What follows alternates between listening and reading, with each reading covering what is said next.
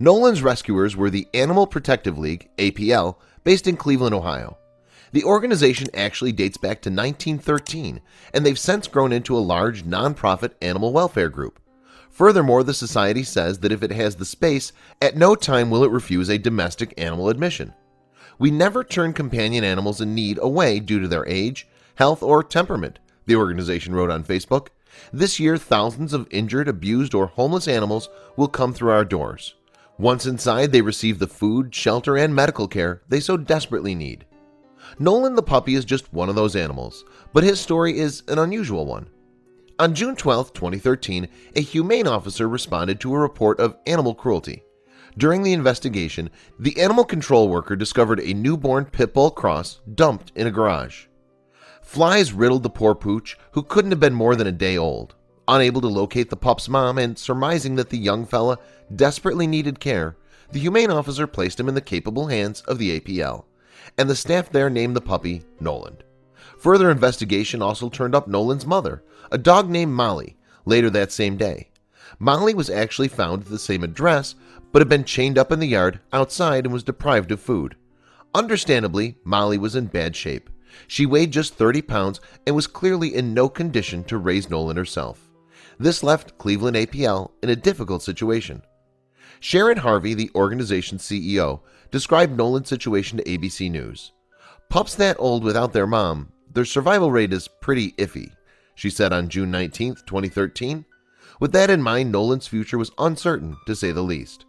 However, after discussing its options, the APL team came up with a solution: to find Nolan a foster mother. Easier said than done, perhaps, especially as the stand-in mom they had in mind was a different species to Nolan. Would she realize the puppy was different and reject him? On June 20th, 2013, Cleveland APL's operations director, Ice Dunlap, described events to Fox 8's Annette Lawless. "We held the puppy up to her," Dunlap said. "She came up, she started sniffing, and then immediately nuzzling and licking. She just accepted the puppy as one of her own." Dunlap said that the connection was immediate, and while this was obviously great news, it was also perhaps a little surprising. That's because Nolan's substitute parent wasn't another pit bull. In fact, it wasn't even another dog. Nolan's surrogate mom was actually a rescue cat named Lurleen, and the maternal Moggy had given birth to her own litter of kittens just 2 days previously. Furthermore, not only did Lurleen welcome Nolan into her care, but the puppy also gained 4 sibling kittens. Happily, despite the obvious differences, Nolan's new family either didn't notice or didn't care that he wasn't a cat. As it turned out, APL theorized it was the former.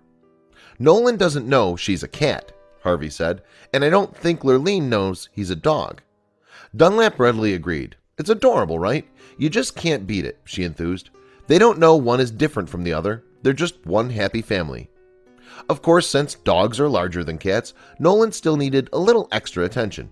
He certainly required a lot more feeding than his kitten brothers and sisters in order to grow big and strong. Indeed, one of the APL's volunteer staff fed him at least 7 times a day, but his foster mom didn't seem to mind the new addition being treated a little differently to the rest of her brood. "Lurleen loves him. It's so adorable," Harvey told ABC News. However, Harvey and Jody Hunter, director of development at APL, did admit to a few worries as Nolan began to grow. They thought puppy play might be a bit overwhelming for the other kittens. According to a report on Cleveland.com from December 19, 2013, the pair informed the Petco Foundation of their apprehension. "We were a little concerned that Nolan would get too big and too rough for his less robust feline family," they wrote, "but Lurleen had things under control." "It didn't take the kittens long to learn how to put him in his place," Harvey and Hunter continued. "Actually, Nolan blended in with the family so well, he was even found using the litter box a few times. And with APL's delicate care, Nolan continued to flourish." Naturally, Nolan's story went viral, and social media users seemed to love the adorable mismatched family. To date, 5 million people have watched the footage on YouTube, with many leaving positive comments. "Love knows no bounds," one wrote. But the cat and dog clan didn't just bring joy to people's lives. They also helped bring a $25,000 windfall to the APL after the society's sterling work was recognized by the Petco Foundation. And the tale didn't end there. Nolan and the cats all got their just rewards. Brilliantly, every one of the animals found loving forever homes. Even Nolan's mom, Molly, made a full recovery in time. In fact, Molly gained a new canine sibling called Jerry and ended up with a very special neighbor, another rescued pit bull. The last word goes to the APL and Sharon Harvey, without whose dedication Nolan, Lurleen, Molly, and the rest would be a lot less better off. Truly, Nolan and Lurleen's story encompasses everything we do at APL. Harvey told Cleveland.com, protecting animals from cruelty and neglect, staff members and volunteers working together to nurse them back to health, finding them wonderful new homes, and learning from them about the power of forgiveness and unconditional love and acceptance. And when you get right down to it, that's really what it's all about, isn't it?